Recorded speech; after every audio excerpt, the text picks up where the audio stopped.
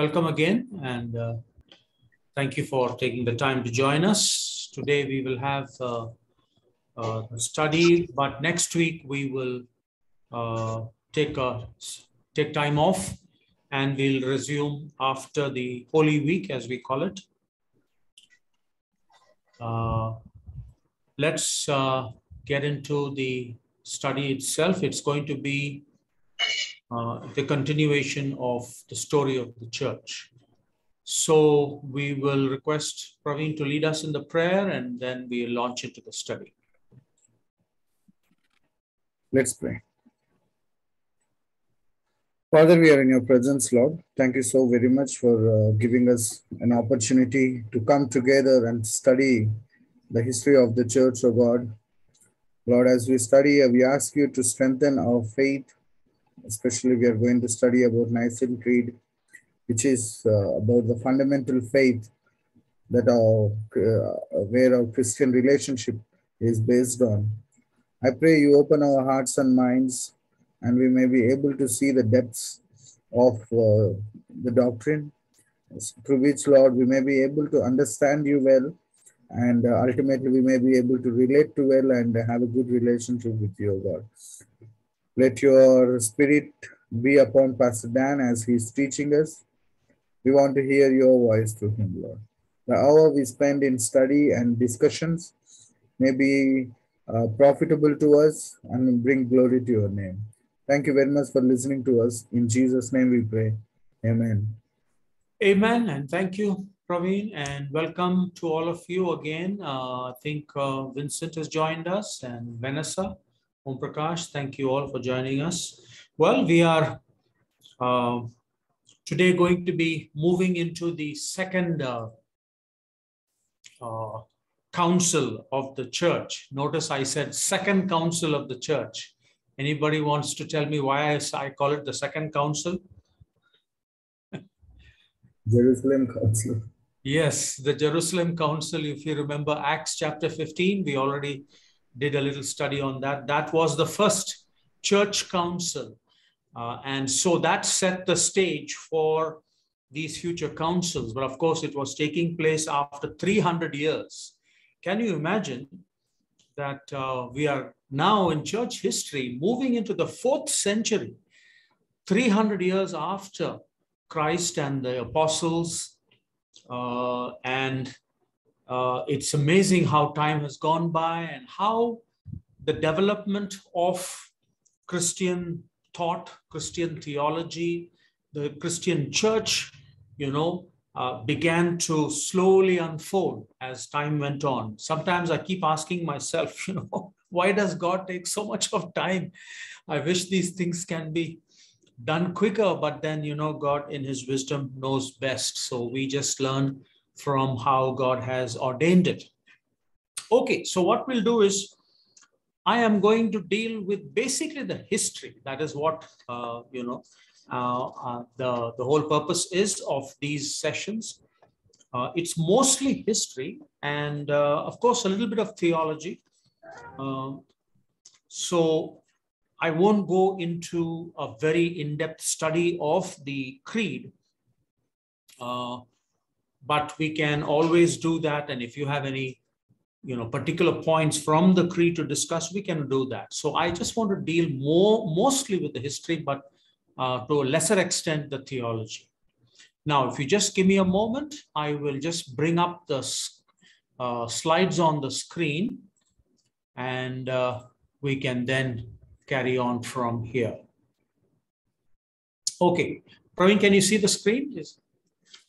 Yeah, okay. All right. So if you notice Council of Nicaea, and let's, what led up to the Council of Nicaea? So we need to understand that in these many years after the church was founded, the influence of Greek philosophy on Christian thought began to make its mark. Greek philosophy taught that there were many gods. If you remember, the various gods, Apollo and, Hercules, and there are so many gods in the Greek pantheon. But the Greeks also believed or rather I should say it slowly developed. The Greek philosophy also developed to believe in one perfect deity who they said was unchangeable and could have nothing to do with a flawed humanity or anything to do with the world of matter. They believe that matter keeps changing. But God is perfect. This one supreme God, which they believed in, and then lesser gods, this perfect God does not change. Why? Because perfection cannot change.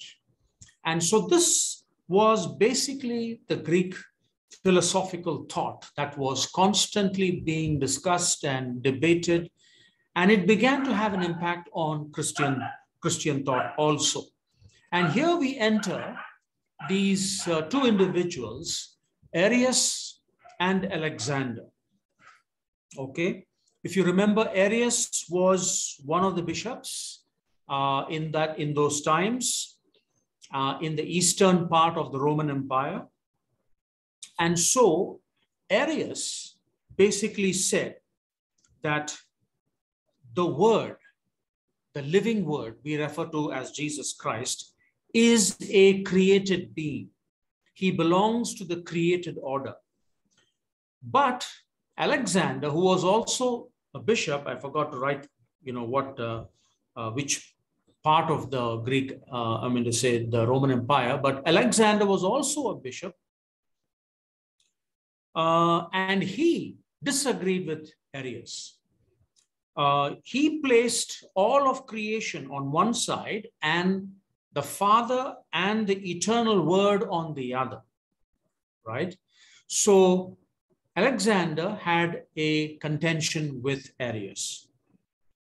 The Arian motto, or which now we can call as Arianism, the motto of the Arians regarding the Logos, that is Christ, was that there was a time when he was not. There was when he was not. In other words, Arius tried to teach that at one time, the Logos, that is the Word or the Son of God, did not exist, and he had to be created. But Alexander, the other bishop, taught that the Word existed eternally with the Father. There was no beginning to the Word, that is Christ, that we refer to as Christ. Now what happens? Here comes Emperor Constantine.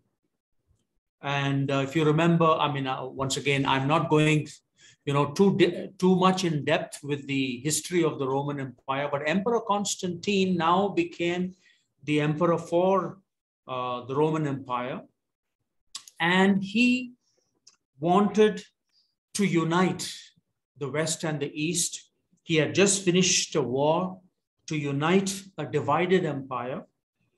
And he did not want any religious debates to divide the people again. Now, I must mention that Emperor Constantine was the first emperor who had an affinity for the Christian faith.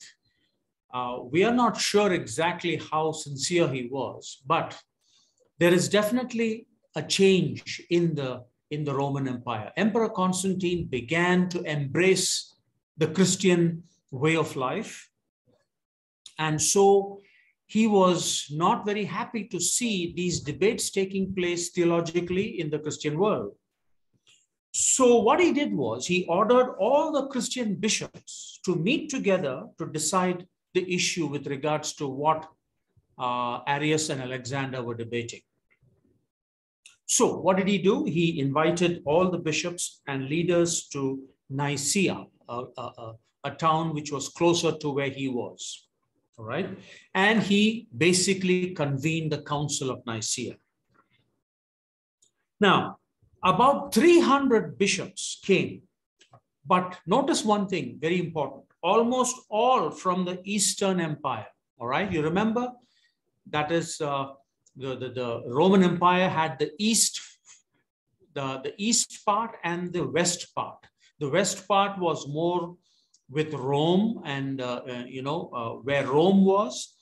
And the east part was where Constantinople was. In fact, the number of bishops that came from Rome was very, very few. In fact, the Bishop of Rome himself did not come, but he sent somebody to represent him. Now, I'll bring back this thought a little later because this is an important thing that we need to keep in mind. What we must understand is most of the bishops from the Latin-speaking West had only a secondary interest in the debate. This is interesting, right? It was not Rome that initiated this debate on the status of Jesus Christ, all right? The status of the word at that time, right?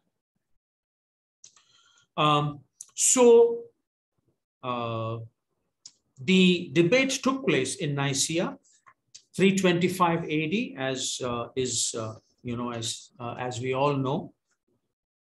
And most prominent at the council was, pardon me, Alexander of Alexandria. There he is. He is the Bishop of Alexandria. Eusebius, who sided with Arius. Eusebius, who was the chief spokesman for the Arian position. Now, interestingly enough, among the attendees was a young deacon whose name was Athanasius. He was also from Alexandria, and he was not allowed to participate in the discussion because he was not yet a bishop. But he did play a central role, especially later in articulating the Trinitarian confession of the church, which we will come to a little later, after this. So what happened at the Council of Nicaea? They discussed the Arian position and Alexander's position, helped by Athanasius. Eventually, the decision was made. All the bishops, except two, signed the creedal statement, all right? So the creedal statement was signed. This is the actual creed that they had developed. But the two who did not sign were obviously Arius and Eusebius. And the creedal statement basically said that the ancient faith of the Apostolic Church was the accurate reflection of the truth of God's nature to which the New Testament points. So, in other words, this is how they coined, I'm just giving you a portion of it. We will read the whole statement later. With regards to Jesus Christ, this was what was said, that Jesus Christ was God of God, light of light, true God of true God, begotten, not made, of one substance with the Father.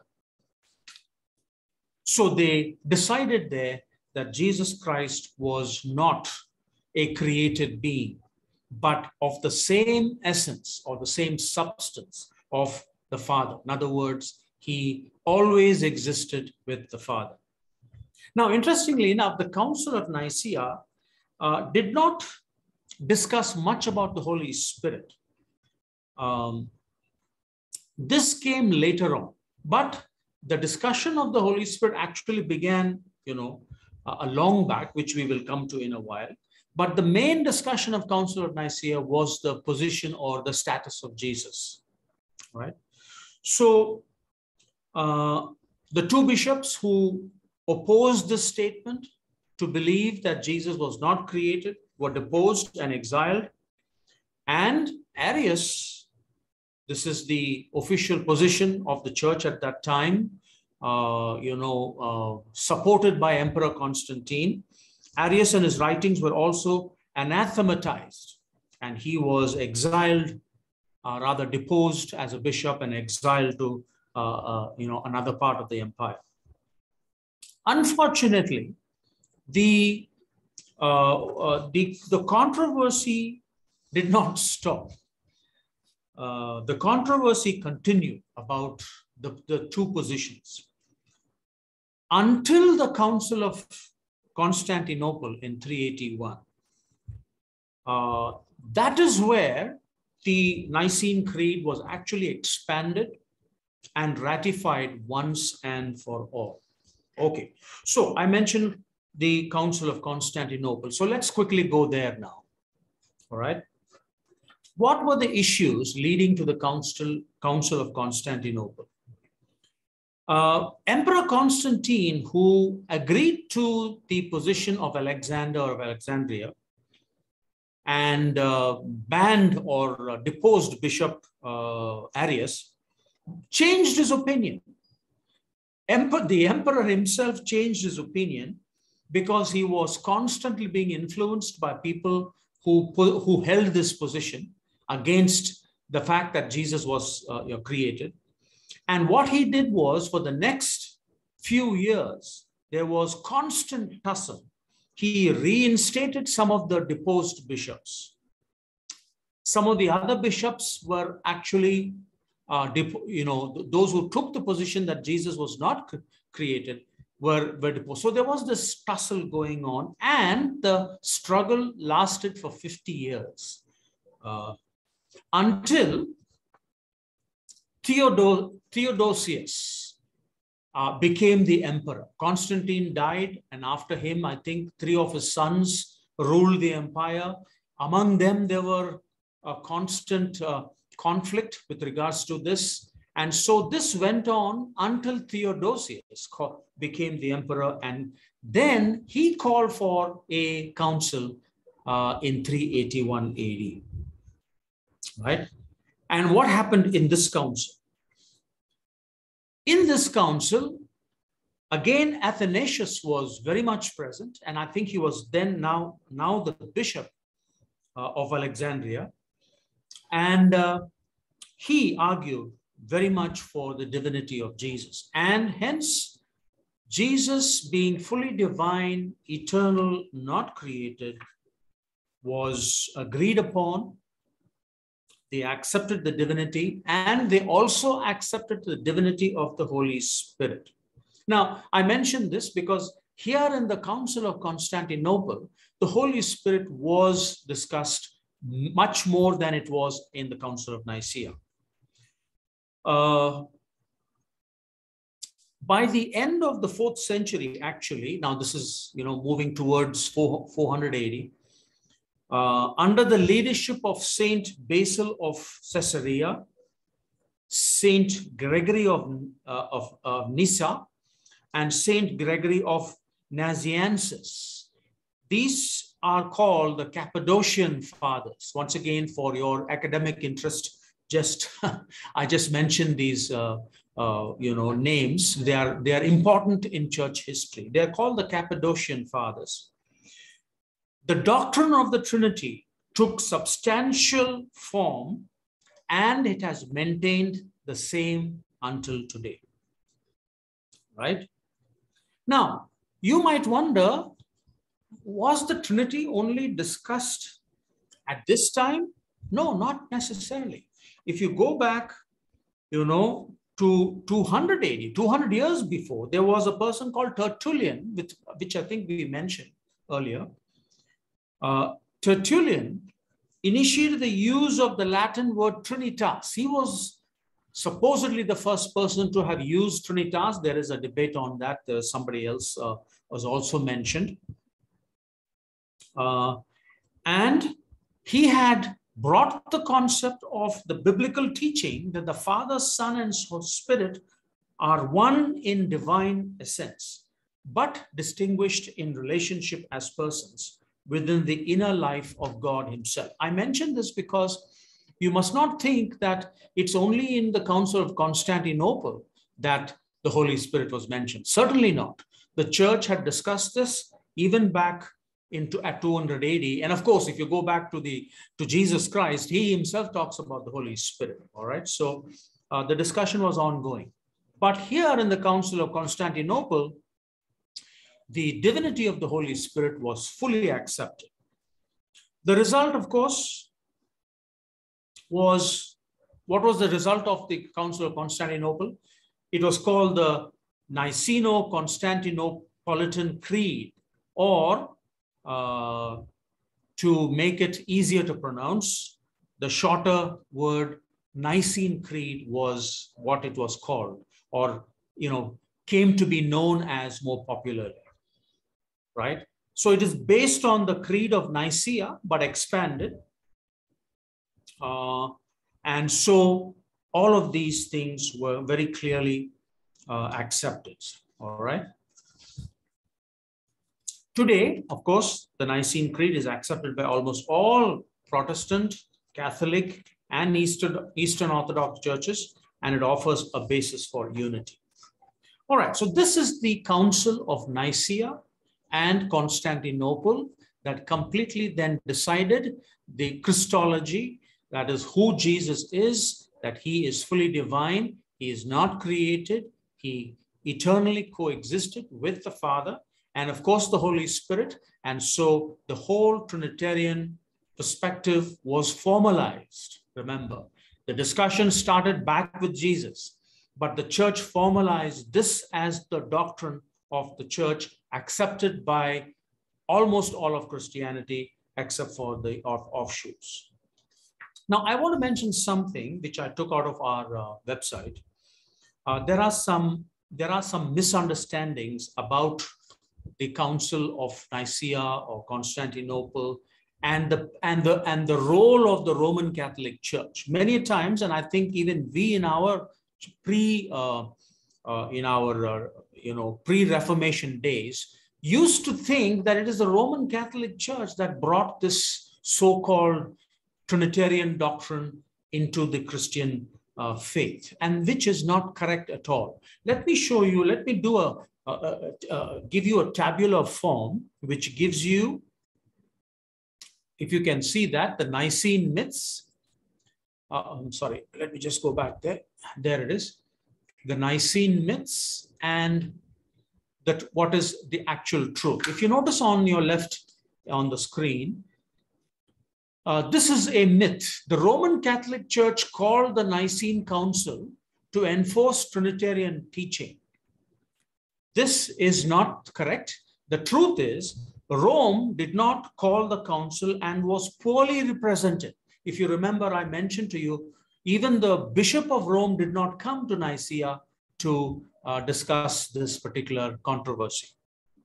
And in the box on the right under truth, the council did not have a complete doctrine of the Trinity and gave scant mention of the Holy Spirit. Once again, Council of Nicaea in 325 AD did not have much mention of the Holy Spirit. So to think and to believe that the Roman Catholic Church is responsible for teaching, as we would say, a pagan doctrine called the Trinitarian doctrine is once again false. And I think it is necessary for us to correct our understanding of history. Because, like I said, in our pre-Reformation days, we used to blame the Roman Catholic Church for everything. And I think we were not representing history correctly. Let's go to the second box on your screen. In the second box on the left, Constantine forced the council to accept a pagan doctrine. This is Emperor Constantine. This is also a myth.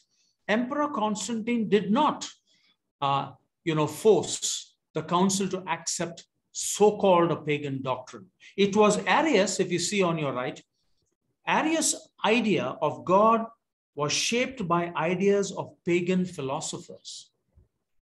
The pagan philosophy came from Arius, not from Constantine. And the second point, Constantine forced all Christians to accept the Nicene Creed, which is a myth.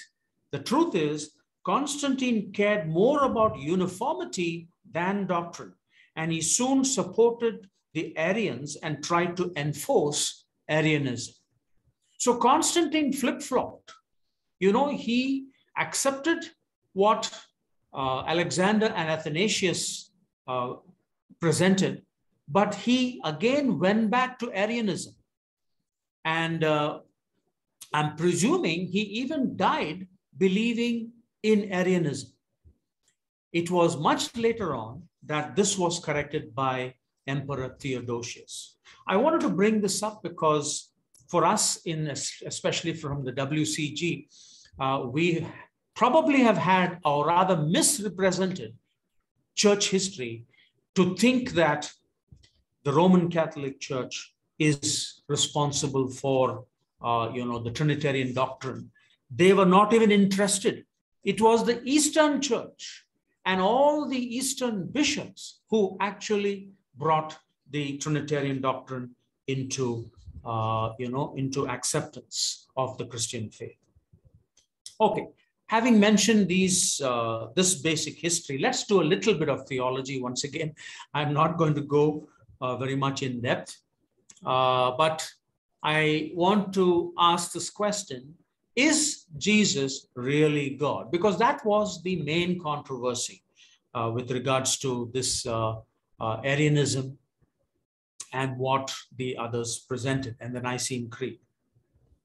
Let me just go back and refresh your memory with regards to the Greek influence on Christianity and something called monarchianism.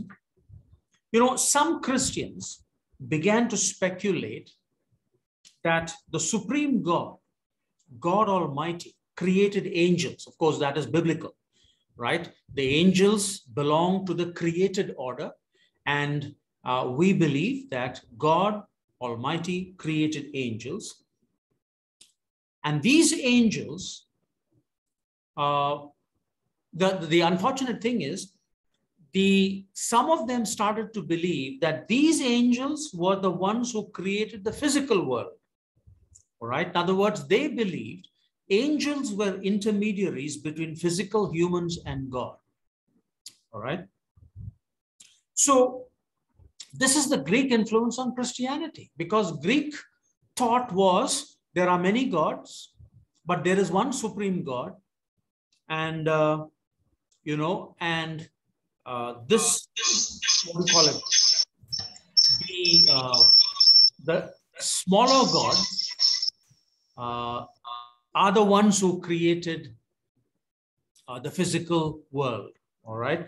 And if you remember our discussion on Gnosticism, I think the Gnostic thought also had something similar. And Gnostic thought was a compilation of many, many thoughts, but it certainly had a Greek influence there. Now, what is the problem here? Okay, let me see. Of course, I mentioned Arius and Alexander. Now, what happened was, by believing that God created angels and angels created the world, they started, some of them, like Arius, took this and imposed it on Jesus by saying Jesus was one of the angels created, or the first angel created by God, and Jesus became the intermediary between humans and God, and hence Christ or Jesus was only an angel, right? And not, rather, he had a beginning. Now, if you remember, I mentioned this word monarchianism. Monarchianism was a teaching that existed even much before the Council of Nicaea. What did they teach? That Jesus is only a man in whom dwelled the power of the supreme God. In other words, Jesus was not God, only the power of the supreme God resided in him. Now, there was another branch of monarchianism that taught that God is actually exists in three modes. And this is how the concept of modalism began to invade Christian theology, right? God existed as Father, Son, Spirit. In other words, they are not distinct, but the same person. He appears as Father at one time, then he puts on the mask of the Son, and then he puts on another mask of the Spirit, all at at different times. This is what is called modalism. Once again, these are the teachings that existed from Greek influence and from monarchianism, and that is how they began to think that Jesus was only an angel who had the power of God and hence was taught to be God but was not God. And like I said earlier, one of the people who was affected by this philosophy was Arius, who was an elder in the Egyptian city of Alexandria. What did Arius teach? Once again, just recapping a bit. He taught that there was one creator who created the Logos, all right? The word or the wisdom of God. The Logos can also be called the word or the wisdom of God. And this Logos in turn created everything else. And they believe, and Arius began to teach that it is this Logos who became Jesus Christ. And if I'm not mistaken, this is also what the Jehovah's Witnesses teach. In fact, they have changed the translation. I mean, they have their own translation of the Bible. They have changed John 1:1 to make it appear that the Logos was created by God, and he was not God, but he was only a God, all right, or considered to be a God. I think this is how Jehovah's Witnesses probably, have their theology with regards to Jesus. Now, like I mentioned, Alexander debated that. They upheld the divinity of the Son and said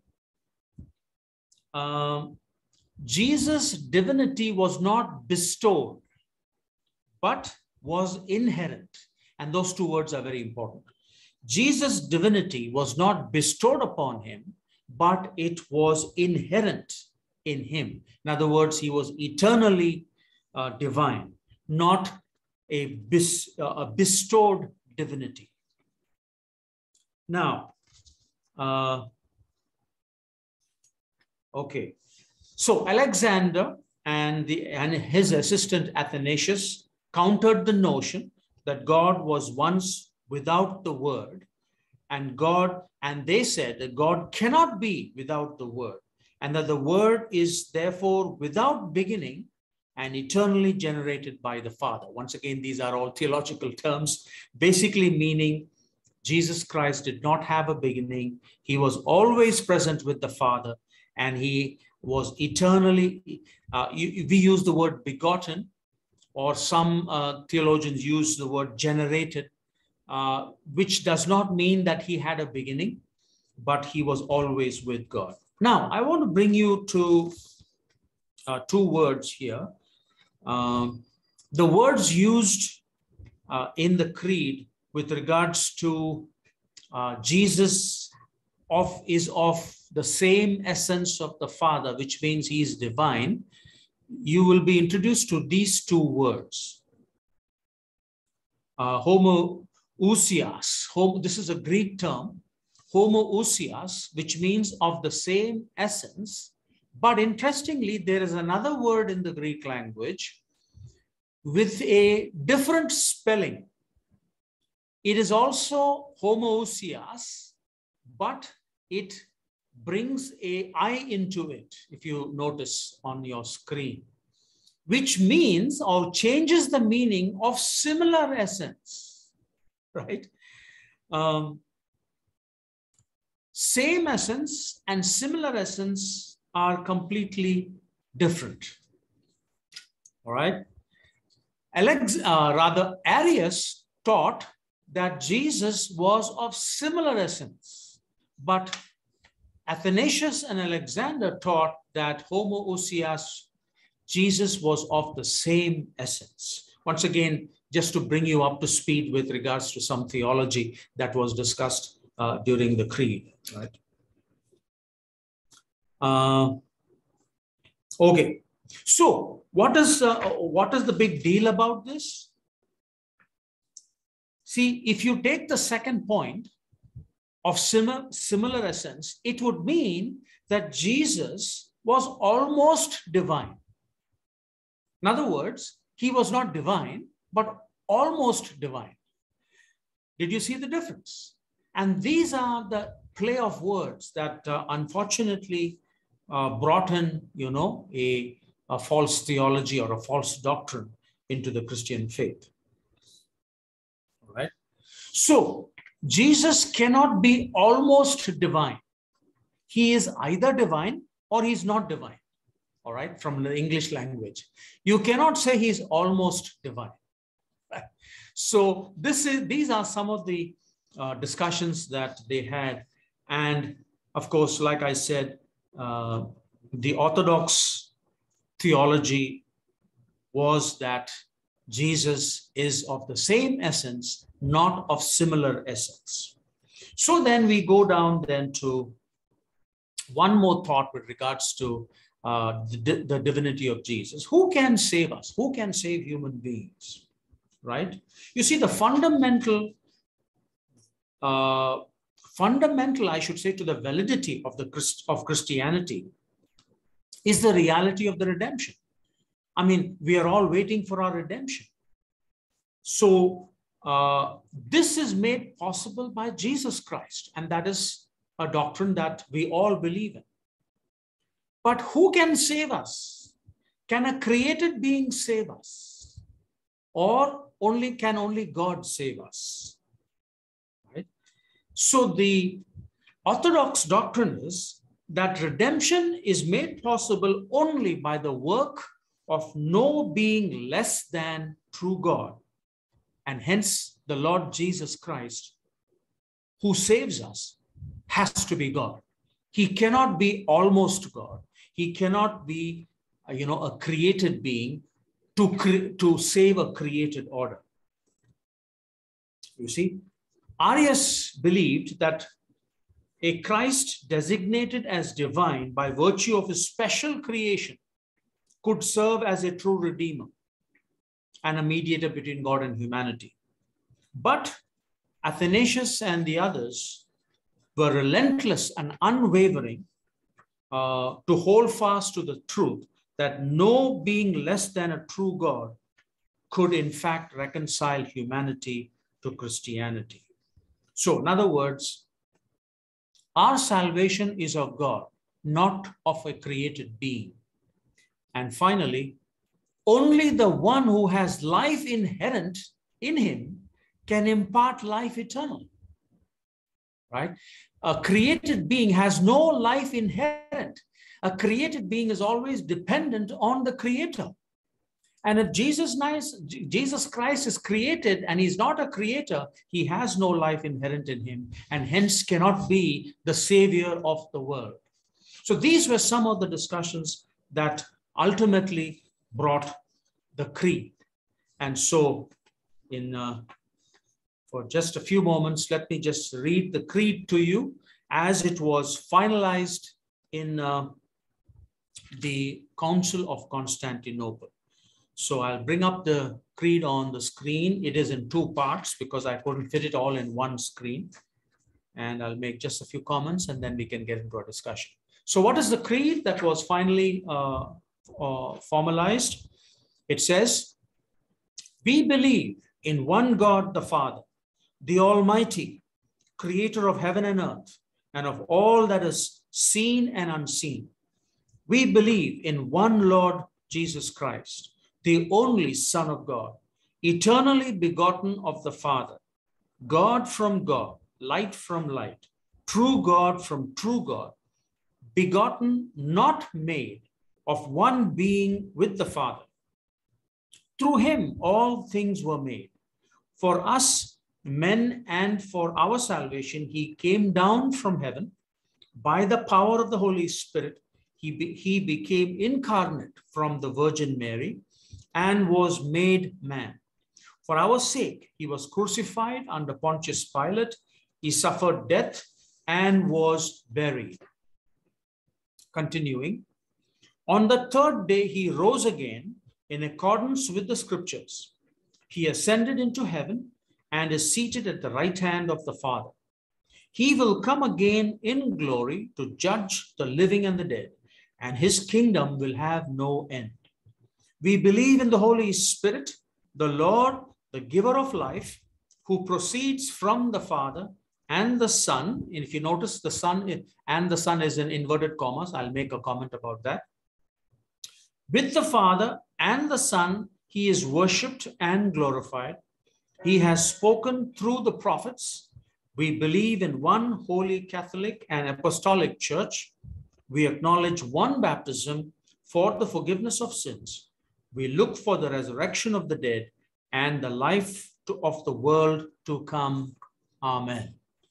That is the creed. And if you will notice that it has all the essentials of the Christian faith. And that is the reason why any Christian, whether he's Roman Catholic, Eastern Orthodox, Protestant, Methodist, Baptist, all of them believe in this because it contains the basic fundamentals of the Christian faith. I should say the essentials of the Christian faith. Now, I mentioned to you that the and the Son in the middle of this, this one on the screen is in inverted commas. This words apparently was added later, right? Well, it was not in the original Greek text of the creed, but they were added later in the Latin. In the Latin, this has been added. Why? Because the Latin Church, which is the West, which is Rome, believed that the Holy Spirit proceeds from the Father and the Son. Now, for some reason, the Eastern Orthodox Church objected to this, and they did not want this addition to be made. And so they brought in their objection.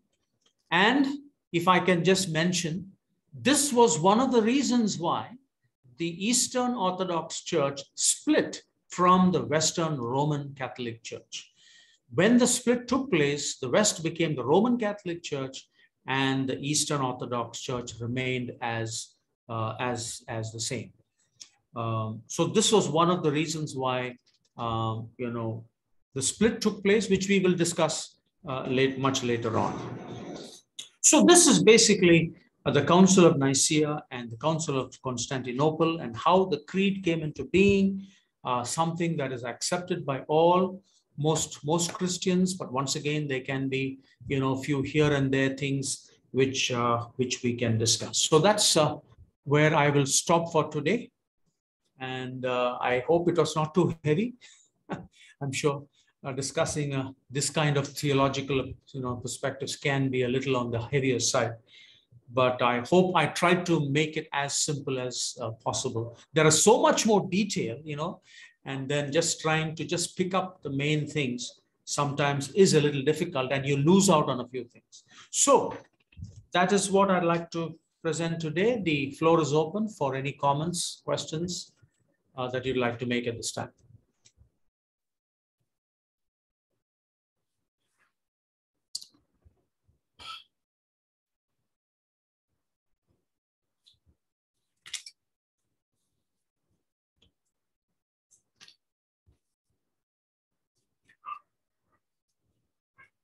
All right, I haven't seen any hand go up yet.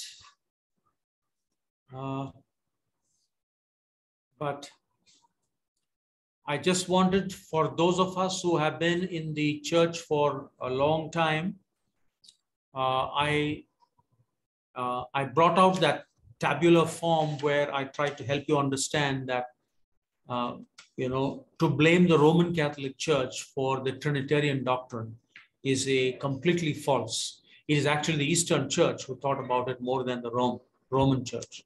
So I hope you recognize Eastern Orthodox, the Roman Catholic, they're all, the split took place. And of course, from the Roman Catholic Church came the Protestant Reformation, right? So we used to think that the Roman Catholic Church did that, but that was not true, right? And of course, we used to blame Emperor Constantine. And even that was not true because Emperor Constantine didn't believe in the divinity of the Son. He went back into Arianism. Right. Any questions with regards to my slide on is Jesus really God? Any thoughts or comments you'd like to make? Is there any ambiguity there? I tried to bring out what the council decided, that only God can save humanity, and hence you cannot believe that Jesus is created, because he is the redeemer of humanity. Any thoughts on that, or you'd like to add something to that?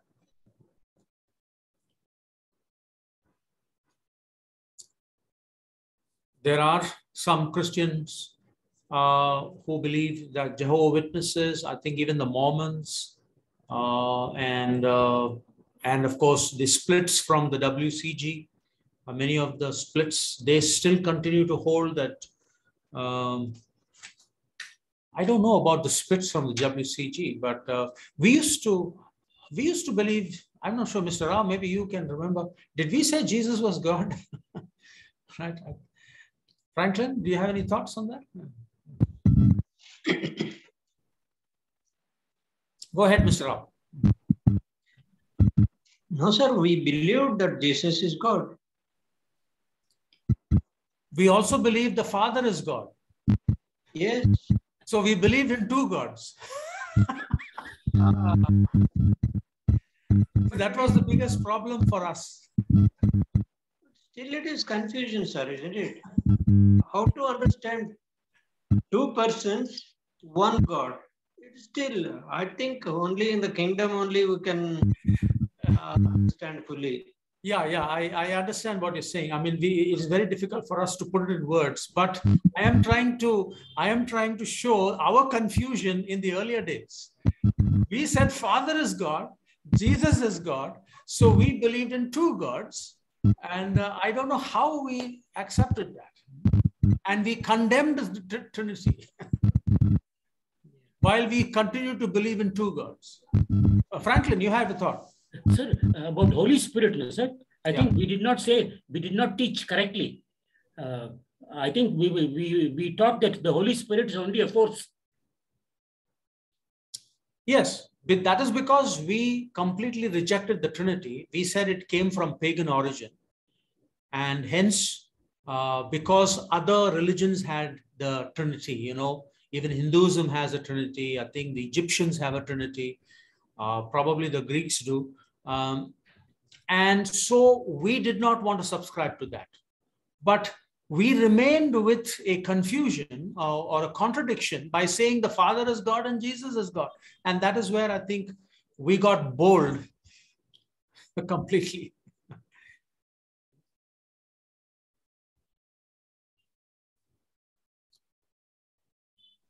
Okay.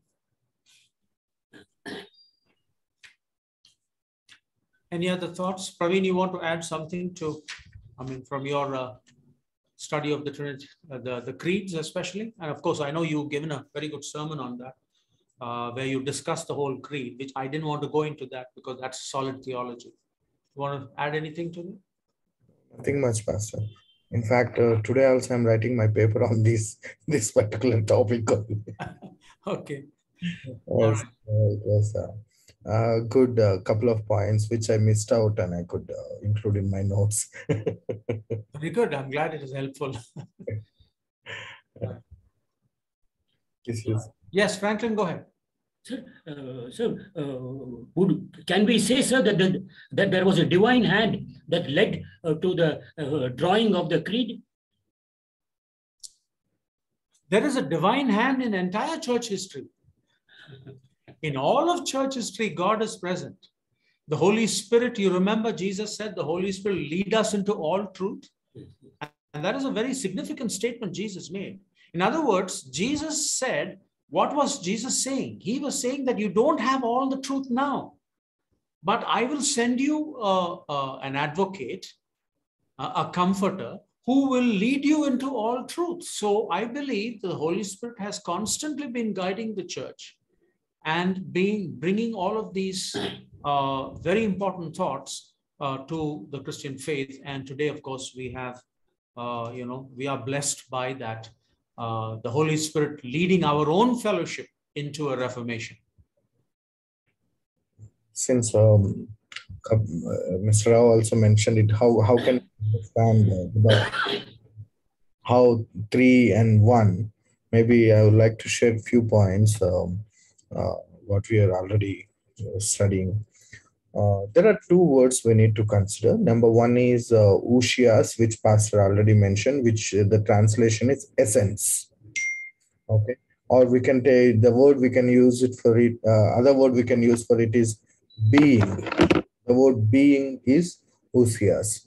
Number two word is hypostasis. You might have heard this is also a Greek word, hypostasis, which means person.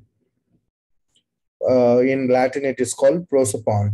Okay, in Greek, they use the word hypostasis. When we talk about the doctrine of Trinity, we believe that there is three hypostases, one ousios, which is homoousios we are using. Homo means one or same, not similar, one or same, one being, three persons. That is the belief about doctrine of Trinity, in if you boil it down in simple words. So now coming to the explanation. We need to have proper definitions for these two words. What is a person and what is a being? Most of the times, especially we all are influenced by the Western thought, we can say, or we can say with Western philosophy. If you go back to the early church, we all our understanding has been influenced by the Greek philosophy when it comes to definitions of various things. According to the Greek philosophy and Western thought, when you talk about a person, what comes into their mind is what a person possesses. If you talk about somebody, the person, they either they talk about his character, whether he's a good man, bad man, evil man, or whatever the things are, what kind of habits he has, and whether what kind of rich, property he has, what did he study. Even now, when we talk about people, most of the times we bring these aspects to define somebody's person. Like, again, the word personality is different. The word personality means the character a person has. Okay. So in the West, we always define a person with the kind of things he possesses, or he does, or he has. But in Indian culture and Eastern culture, especially the Jewish culture also, the person means we all know, like, if you go to some village and all, they ask your name. Right after your name, what do they ask? Who are you belong to? The word person is related to the relationships we have. A person is a person because of another person. That is why in the East, we always ask the question, who? Who are you? The word who, the question who, always speaks about relationships. Who are you related to? That's what it indicates. In the West, it's always about what? What do you have? What have you possessed? So in the East, it is not that. It is not that way. So that is one of the reasons. See, if you read Old Testament and New Testament also, there is a huge genealogy, and no others have that similar such kind of things in the West. So the Jewish people are very much concerned about their genealogy because it is so very important for them to relate to somebody, to relate to their family. So the word person is always related to another person. Having said that, coming to the Trinity, who do you call a father? Father is the father of son. Father cannot be father without the son. Son cannot be son without the father, right? And a father and son, so that is how father is father because of the son is son because of the father. They are father and son because of the Holy Spirit. So if you remove any one person from this, remove the son, can the father exist? Father cannot exist. If you remove the father, son cannot exist. If you remove the Holy Spirit, father and son both cannot exist. So a person, if you even want one single person, a person can be a person without with another person. So when we talk about Trinity, Father, Son, and the Holy Spirit, they cannot be separated. In the Western mind, we always think individually, the individual persons. But according to the very definition of the word person, they cannot be separated. There should be more than one person. So Father, Son, and Holy Spirit, these are three persons. They cannot be separated, and they are one because of their relationships. If you remove this relationship, they cannot exist again. If you remove fatherhood from father, son cannot exist. If you remove sonhood from son, father cannot exist. So they are inseparably one, and they are distinct. If there is no distinction, there cannot be union. Okay. If there is no distinction, there is no point in calling father, son, and all. So a distinction only brings union. So with this, that is what we are calling the bringing, the union thing, the being thing. That's what we call being. God is one being as Father, Son, and the Holy Spirit, as Father, Son, and the Holy Spirit in their relationships. That is being one, three distinct persons. I know it is a little difficult for us to believe, and one good thing I would like to tell is we need the grace of God to believe these by the Spirit of God we can, and we don't need to understand all these also. Even if we don't understand, God is not going to kick us out of his kingdom. He is going to appreciate us even more to put our faith in him. So understanding it is going to add richness to our experience and our relationship with God. So we all need to ask God to help us out. Like the father of demon-possessed son asked, Lord, I believe, help my unbelief. Let it be our prayer continuously. Yes, I think those are some important points. Yes, Suryamurthy, go ahead. The fundamental tenet of the Old Testament is Shema. Hear, O Israel, the Lord your God is one. So that runs through the entire Old Testament. How are we going to reconcile it with our New Testament understanding? Okay. I think Praveen, you had a thought on that? Yeah, even in the New Testament, when we are talking about Trinity, when we talk about unity of God and oneness of God, the basis is completely taken from the Hebrew Shema. Even in the New Testament, we are taken the word Shema, one. When we talk about one, I guess it is one of the Cappadocian fathers who said, the moment I talk about one, I'll be reminded about three. The moment I talk about three, I will be reminded about the one. You cannot have one without three. You cannot have three without one. What I meant by that is it may sound a repetition of what I said before. God is called Eternal Father. How can he be a father without eternal Son? The one is not about individuals. The one is actually because of the relationship. That is where it is based. So the basis for oneness, which Trinitarian theology teaches, is the Shema itself. Even the word Jewish word in Shema, the Hear, O Israel, the Lord your God is one. The one is not monotheistic, which we call monad, means single person. He is not single. He is not alone. He is one, means like, we all came together and said we are one. Yeah, there is a plurality in singularity and there is a singularity in plurality. One good example I can bring is the creation of humans. There is no better analogy than talking about creation of humans when we talk about singularity and plurality. When God created, it is written in the scripture where God said, let us make man in our own image, according to our own likeness. And scripture says he created them.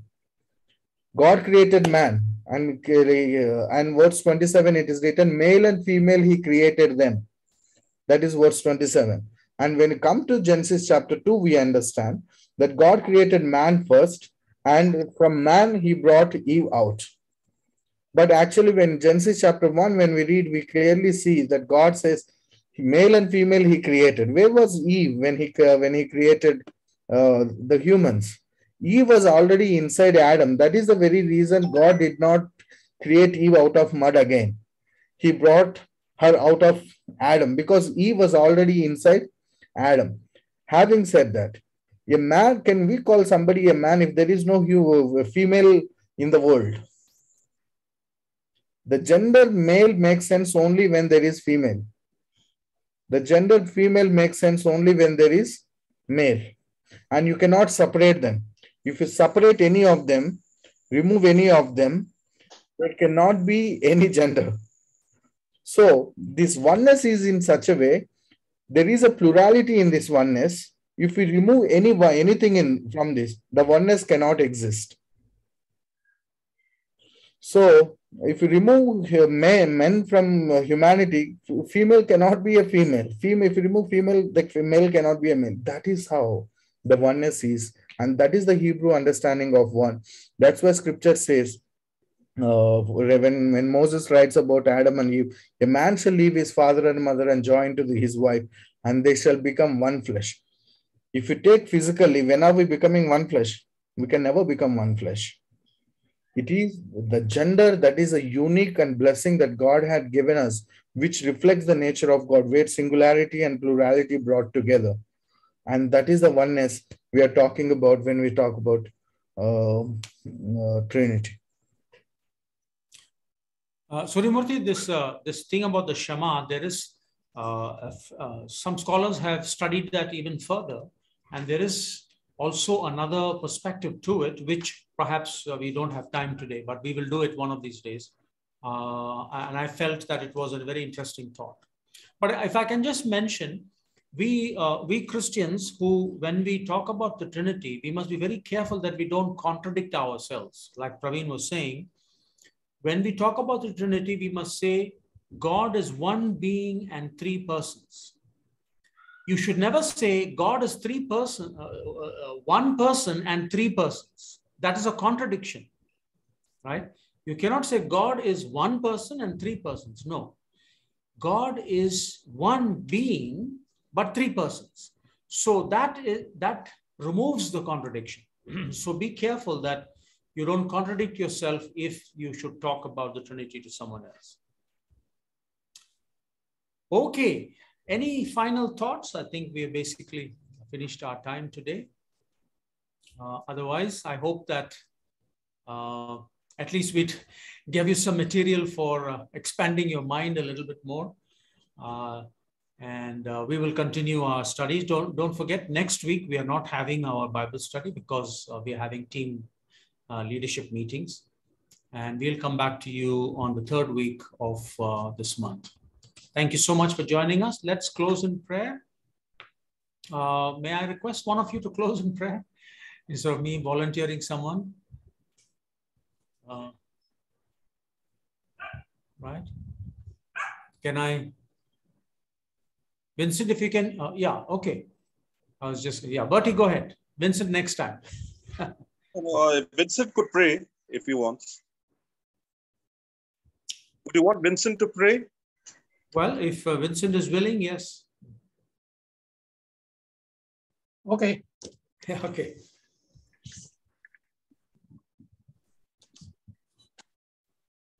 Almighty God, Father in heaven, thank you for this opportunity of giving us to be together to learn about the church history. Thank you for guiding all of us through the Holy Spirit throughout the ages. Help us to remember whatever we have heard today. Guide us into all holiness. And also pray for all your servants in different parts of the world, especially here in India. Bless them, protect them, prosper the work to do. And I pray for peace throughout the whole world, Almighty God, especially in Europe, in Ukraine, and other parts of the world like in Yemen, in Ethiopia and Libya and Syria and other parts of the world where there's a lot of friction, a lot of unrest. Almighty God, please guide the leaders of the world. They will have the sense to work for their own people, work for the common people, work for peace and harmony, work for justice. Bless each one of us, Almighty God, who are here, and those who couldn't come to hear your holy words through your servants.